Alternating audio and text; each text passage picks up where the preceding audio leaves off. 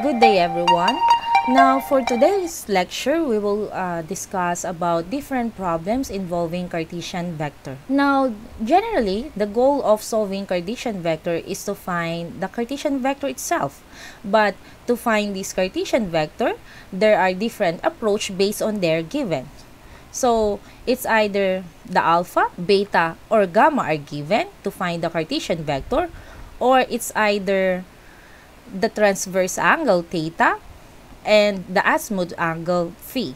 So, in this type of problem, we can solve Cartesian vectors if there are angles involved. It's either the directional angles or the transverse angle and the azimuth angle.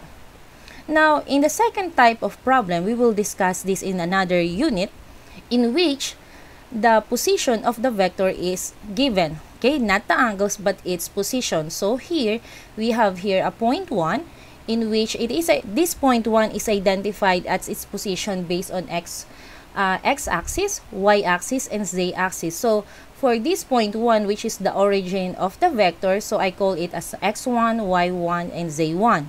While the end of the vector, I call this as position 2, in which it has a given position based on x-axis, y-axis, and z-axis. So I call it as x2, y2, and z2. So as I said, we will deal this problem in the next unit. So let's focus first on problems involving angles. Example of problem that involves alpha, beta, and gamma is this one.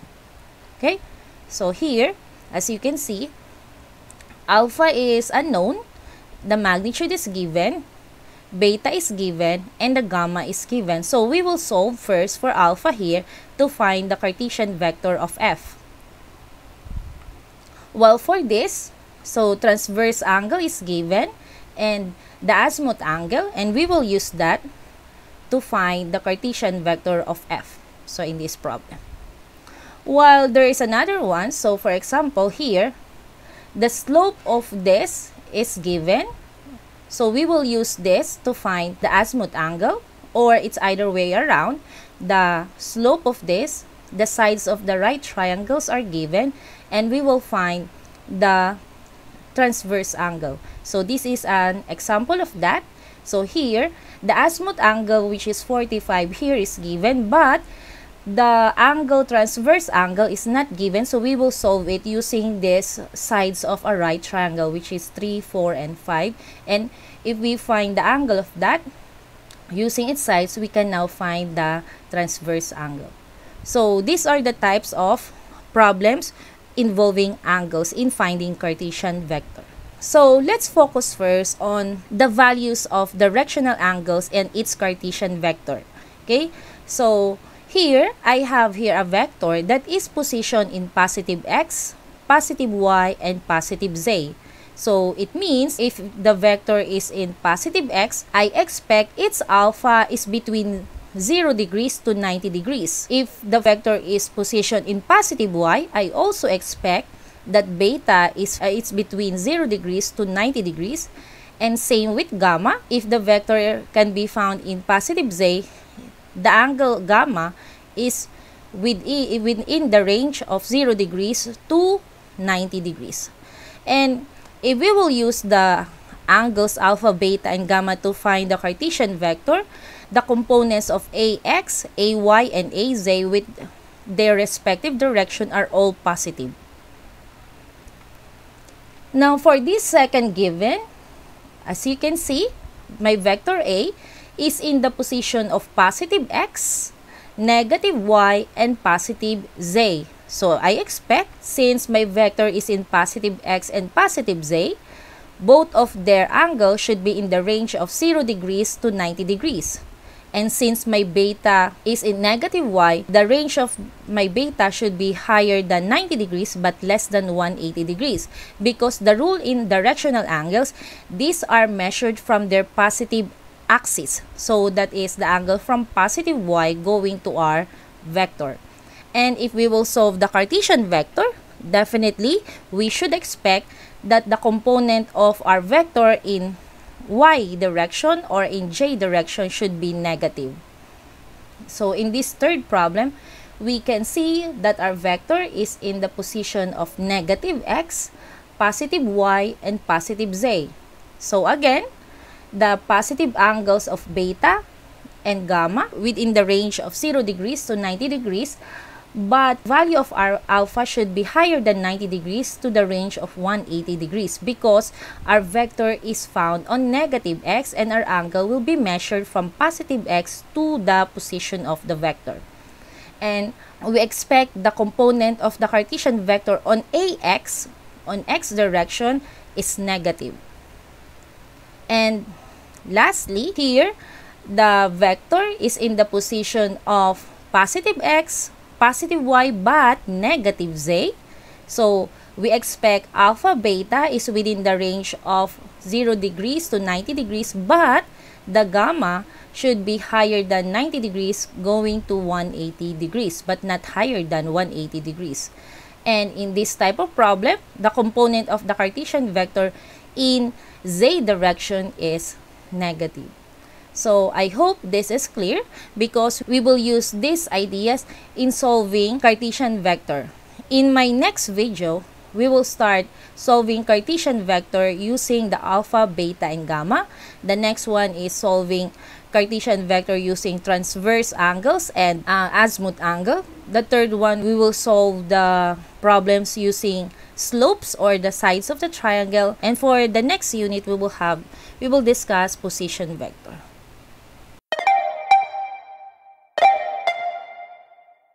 We will now solve an example of Cartesian vector.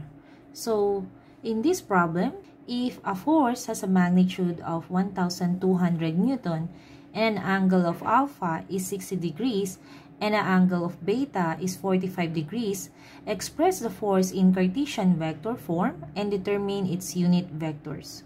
So, let's try to draw this first.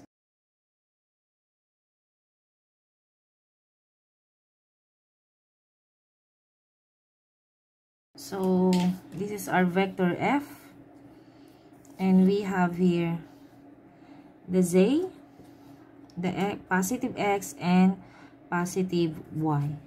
So, there are given angles. So, here, remember, the alpha, beta, and gamma are angles coming from their positive axis. Okay, so this one is alpha. So that is alpha. It says the alpha is 60 degrees. So that is alpha. Our beta is this one.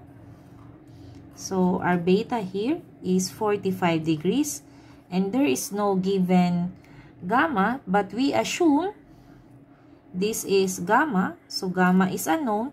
But definitely since our vector is in the negative direction of z, so that is the negative direction of z, so we can say that gamma should be higher than 90 degrees in this, okay, in this problem.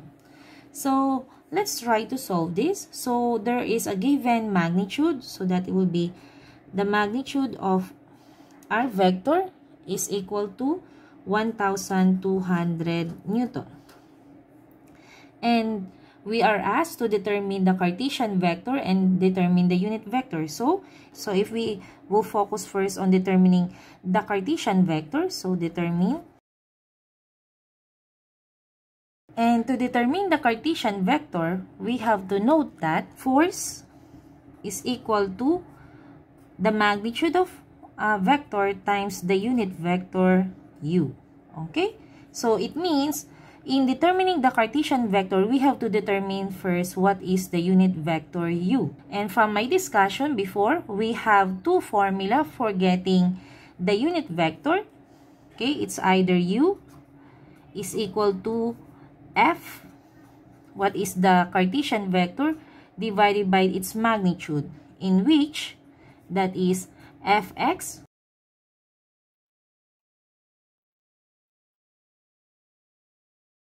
So, since we do not have a Cartesian vector, so we cannot use this one, this first formula. But we can also use the second formula for getting the unit vector, in which that is cosine alpha I hat plus cosine beta j hat plus cosine gamma, k hat. And alpha, beta are given. So our problem would be getting the gamma. I also noted that from our previous discussion that we have the identity that is cosine squared alpha plus cosine squared beta plus cosine squared gamma is equal to 1. Okay? So, since alpha and beta are given, so let's write it here. Alpha is 60 degrees and beta is 45 degrees. We will use this to solve gamma. And here, if we will derive this one, so that will be cosine squared gamma is equal to 1 minus cosine squared alpha minus cosine squared beta. And to remove the squared, so that will be cosine gamma is equal to the square root of 1 minus cosine squared alpha minus cosine squared beta. And to remove the cosine, it will be now gamma is equal to arc cosine square root of 1 minus cosine squared alpha minus cosine squared beta. And if we will substitute, so that will be arc cosine. So if you will put this in your calculator, it will be 1 minus, you will write cosine 60, then square it, minus cosine 45, then squared it, and the gamma. So the answer is 60 degrees. Okay, so again, since we know that gamma should be higher than 90 degrees, okay, because So the disadvantage of using arc cosine in getting alpha, beta, or gamma, so it will not give us an angle higher than 90 degrees, and usually this angle is the angle that will complete the 180 degrees. So it means if the answer is in here is 60 degrees, the angle from our problem would be 180 minus 60, that is 120 degrees. so how to check? So since this is negative k, okay, so if I will go back here to solve the unit vector, if I will solve cosine 60, the answer will be positive, which is incorrect because our vector f is in negative z. So I need to use cosine 120 k hat, and the answer of that is negative 0.5 k hat, which is negative and which is correct because it's pointing along negative z. While for the others, so this one, so our I hat should be positive, our j hat should be positive because the vector is lying on positive x, positive y, and negative z. Okay, so here, I will now substitute. So cosine 60 degrees I hat plus cosine 45 degrees j hat. And cosine 60, the answer is positive 0.5. So 0.5 I hat, cosine 45. Okay, so that is square root of 2 over 2 or 0.71 plus 0.71 j hat. So the final answer for unit vector is 0.5 I hat, 0.71 j hat minus 0.5 k hat. And that is now our unit vector. We can now solve our force. So our force now, F is equal to the magnitude times its unit vector. So it will be, the magnitude is 1,200 Newton times 0.5 I hat plus 0.71 j hat minus 0.5 k hat.